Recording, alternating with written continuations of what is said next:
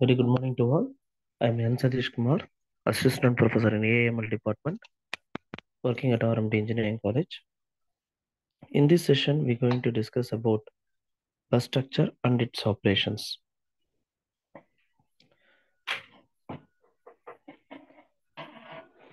This belongs to Unit 5, I1 Memory.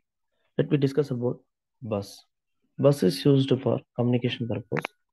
In simple, we can say it used to carry the data from one end to another end or signal from one end to another end. A bus is a set of electrical wires that connects the various hardware components of a computer system. It works as a communication path through which the information flow from one hardware component to another hardware component.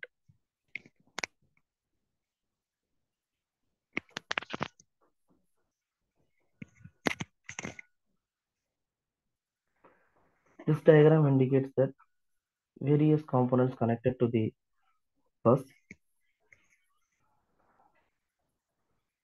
and arrow is indicated single-headed arrow, double-headed arrow.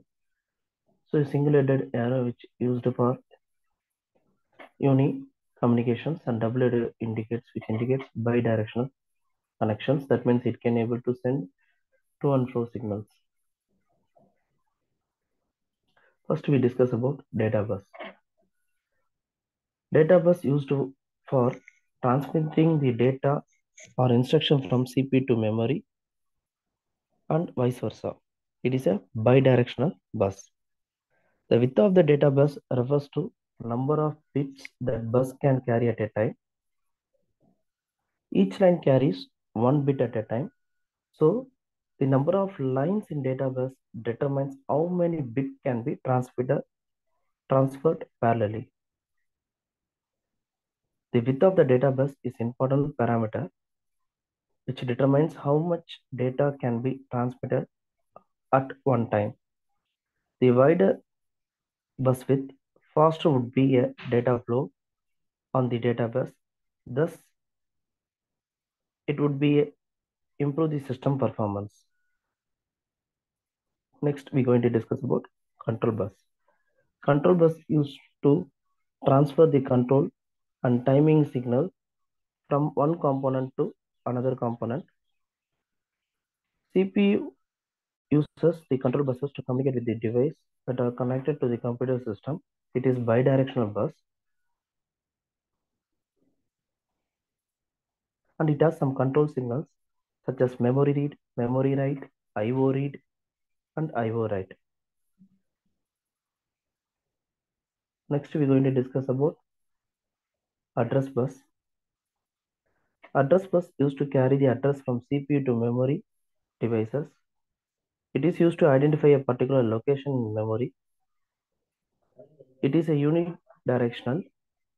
When bus want to read or write a data, it send a memory read or memory write control signal on the control bus to perform memory read or write operation from the main memory, and the address of the memory location is sent to the address bus. The width of the address bus determines amount of physical memory addressable by the processor, which determines the size of the memory that computer can use. The wider is the address bus, the more memory computer will be able to use. So the address capacity of the system can be increased by adding more address lines. These are the three type of buses which is included in the entire system buses. This is a basic operation which indicates about the bus, how each bus performs its operation which is connected to the components. Thank you.